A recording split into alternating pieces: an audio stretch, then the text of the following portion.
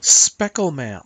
A speckle map is used to make a texture of pattern surfaces, and one of the types of patterns that we could use for something like that would be granite. So we're going to select a sample slot. We're going to come down to diffuse, pick on our mapping button, and we're going to go to speckle. We're going to say OK. And we can adjust our tilings if we want, but in our speckle parameters we have two different colors that we can pick, and we can pick the size of our speckle.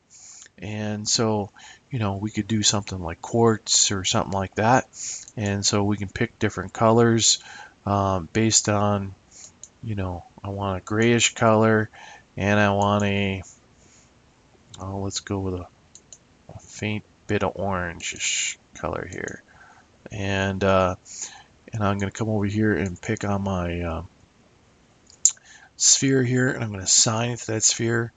I'm going to show shaded materials, and you can see that shows up with a little bit of speckle there. If I want to, I can render it.